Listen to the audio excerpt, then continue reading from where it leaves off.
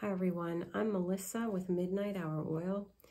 Today I wanted to come out and share with you, it's a dream and a message the Lord gave me last night. And when I woke up this morning, I didn't even remember it. I was just going about my day. And then when I looked at the dream, I looked at my dream journal and I read it immediately. The message just came out, and I knew this was a message that is for the entire body of Christ and intended to encourage you to press on, to understand that whatever pain, whatever suffering you're going through, it's not for nothing. All that we are going through is doing something in us. It's doing something to draw the lost to the Lord Jesus Christ. And so when we're struggling, sometimes it's easy to forget that there is a purpose behind all of this. And so in this dream I was given, I just had this vision, this picture. I was watching these people, and they were walking on, it was a narrow road, and it kind of like winded around, and it would go up, and there were a lot of people on it. I understood these were God's children, the Lord's people. And I remembered seeing one particular man just walking with his head down, and he was quiet. He wasn't saying anything.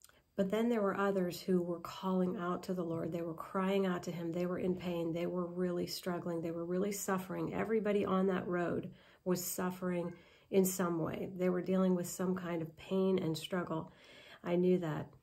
But then in the next scene of the dream, I was standing there in front of a young man. I don't know, he might have been 18, 17. And he was telling me how he got saved. And I remember explaining to him that I had been praying for him. I had prayed for him, and I embraced him. And I said, you are precious. And I remember using the word precious. I was telling him he is precious, how precious he is. When you go out into the scriptures and you look up the word precious, it's often associated with our faith.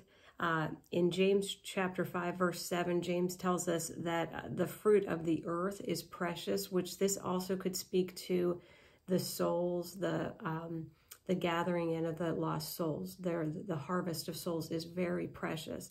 Now, as the Apostle Peter talks about faith, he often connects it to a trial that will strengthen and grow our faith.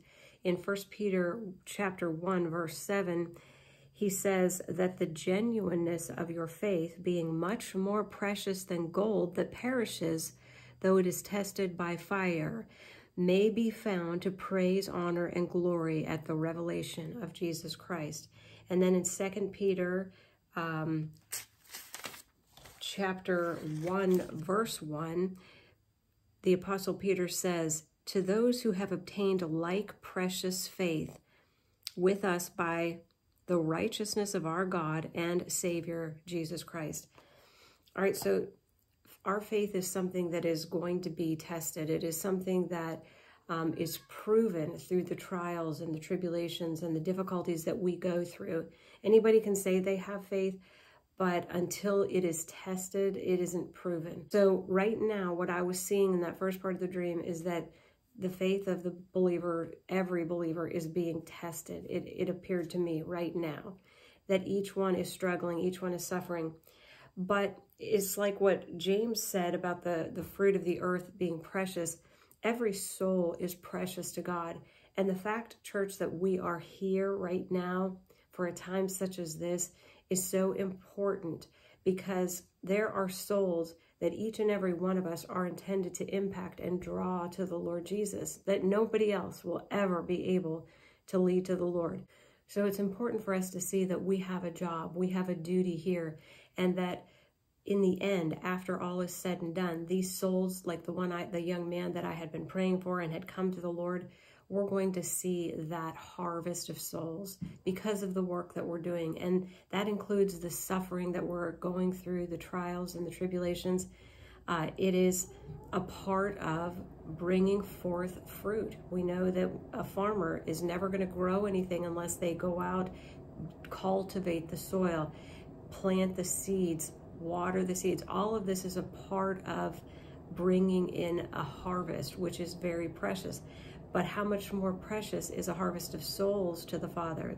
All right, and so we need to think about all that we're doing right now has a purpose that is intended to bring people to Jesus. There's nothing more important that we could be doing than leading the lost to the Lord. And in these last hours, while we're waiting for Jesus, I encourage you, try to turn your focus onto the Lord. Try to turn your focus onto the things that He's doing, and ask Him to show you who you can pray for, who you can maybe encourage or plant a seed of truth in their hearts that will draw them to the Lord Jesus, that as many as possible will come to Jesus before the rapture and be counted worthy to escape all that's coming upon this earth.